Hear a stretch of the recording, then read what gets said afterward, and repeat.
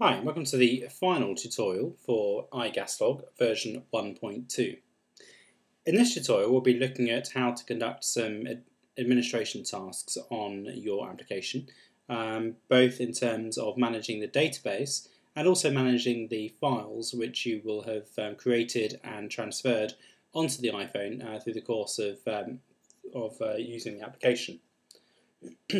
So the first section then will be managing the database. So to see what we can do, we just go to Main menu and select Control Panel. And you can see there's a section there called Manage Database. So we'll select that and that brings up another menu.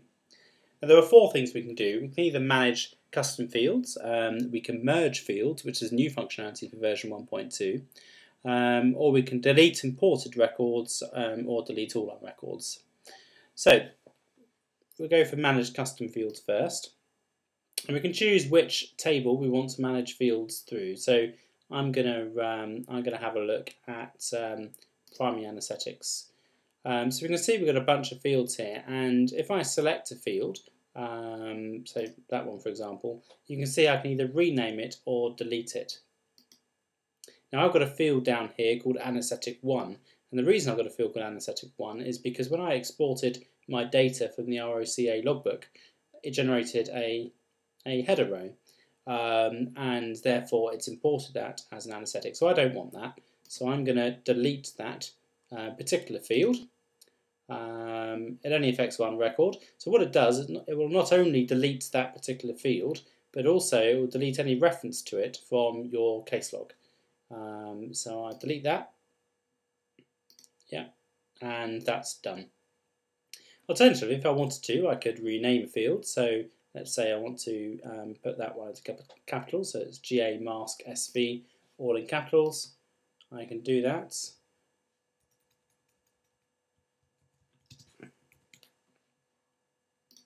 And that's done, nice and easy. So that's how to manage custom fields. So just go back into there. The next thing you may wish to do is to merge fields. Now, particularly when you import data from your ROCA logbook, there may well be differences in what you call things between iGasLog and ROCA. Similarly, through years of use, you may call different operations different things, but they all mean the same thing. So it's often nice to be able to merge your data. And the example I'll show you two examples. One is with primary anaesthetics.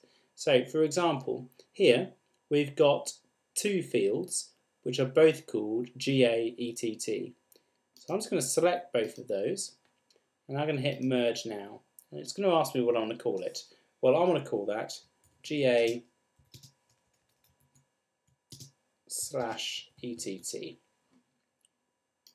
Hit Done. It's asking me to confirm, and the reason it's asking me to confirm is because this can't be undone. Once it's done, it's done. So if you're sure, hit Yes, and then that's done. So you'll also notice that there are fields called GA/LMA/IPPV. Now that's there because that's the default primary anaesthetic descriptor for iGasLog. There's also one down here which is exactly the same but without the stroke signs. And that's there because that was a field name in ROCA logbook.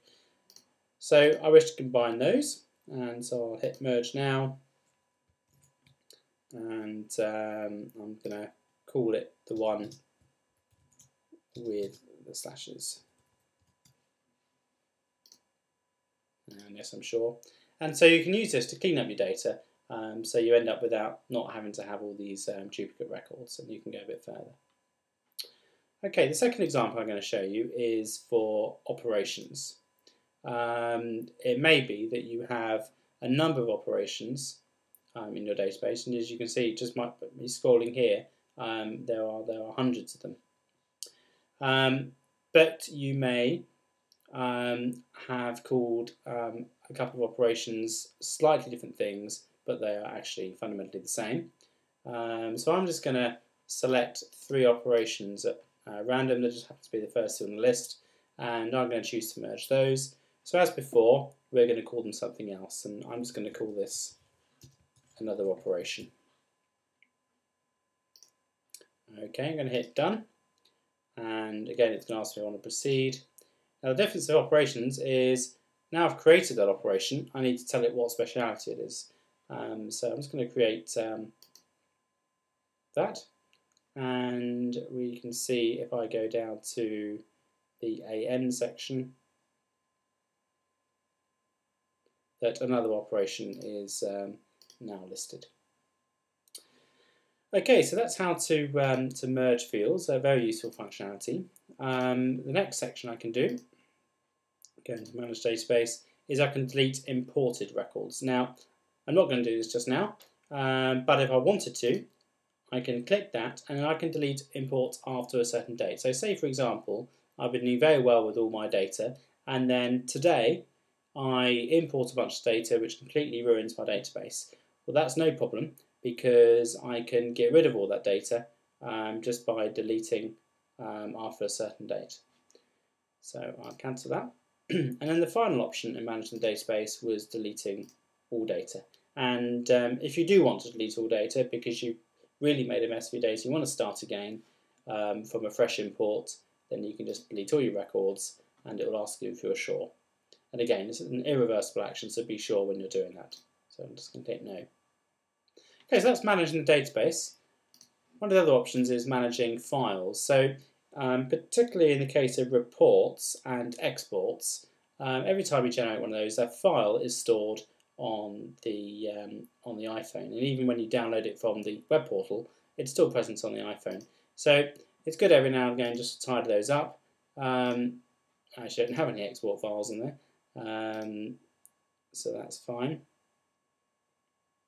And actually, I won't have any files in here at all, because in the previous tutorial I restored from a backup, which meant all my files disappeared.